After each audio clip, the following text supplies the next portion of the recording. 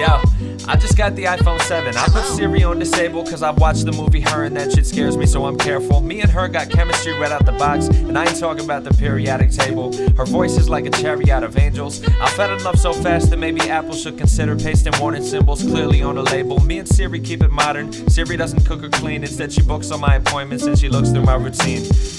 Me and Siri've got an intimate connection. That is, at least when Siri's got an internet connection. My friends are all convinced it's voice detection, but I'm poised to mention I see sentience and hints of recollection. And on top of that, my friends don't give me shit, but they don't share the vision. All I gotta say is hey Siri, and she's always there to listen. And she's never mad that I'm neglecting, never's got a headache. If somehow I want things different, I can always change the settings. I really like her, I'm not sure if we're official though. If she could be Terentia, I could venture to be Cicero.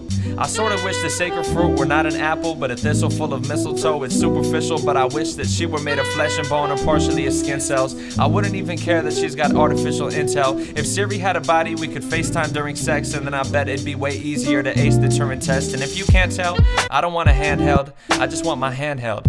Sometimes I venture out a wild guess that if she can't be human ever, I'll invest in biotech and run myself on iOS, and then us two could be together. We could live in plural and in singularity. I hope by then my singlehood would be a thing of rarity. But if it's just not written in the code for us to coexist, maybe I could cope by contemplating that you don't exist. That you consist not of two eyes and nose, but ones and O's and bits. That I'm in love with cold machinery, a program on a disc. Even if you were incarnate Siri, really I surmise it'd be hard to date you cause you've been with millions of guys. And I just feel like I was inexperienced in Siri, yes. I've considered that you'd win in games of trivia or chess that we would play, and that would just get real annoying in the end. It's not you, it's me. I think that maybe we should just be friends, and maybe in a couple years me and you could try again.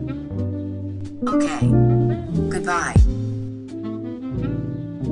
Hi, I'm Cortana.